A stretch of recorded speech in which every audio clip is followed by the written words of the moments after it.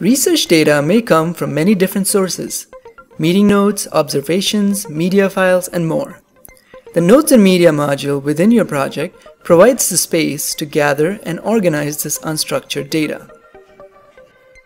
Here, you can add notes, audio and video files, Word documents, or any other research-related file. You can also create folders to organize your notes and files.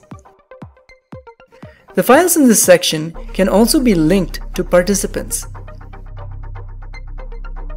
Once linked, a special participant directory is created where you can see all notes and files related to the participant in one place. Copy-pasting into UserBit notes from anywhere on the web preserves the formatting of the copied content. Formatting is also preserved when Word files are uploaded and converted to UserBit note format. Another popular way of collecting research data is via surveys. Let's talk about UserBit's survey module in the next video.